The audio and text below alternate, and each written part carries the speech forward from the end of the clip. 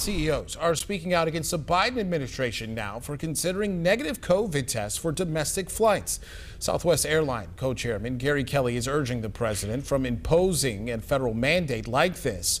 Among several things, Kelly is concerned with the additional costs for Americans and says it would strain Southwest's limited testing ability, which is already struggling to meet demand. Delta CEO also expressed criticism against pre-flight testing for domestic flights.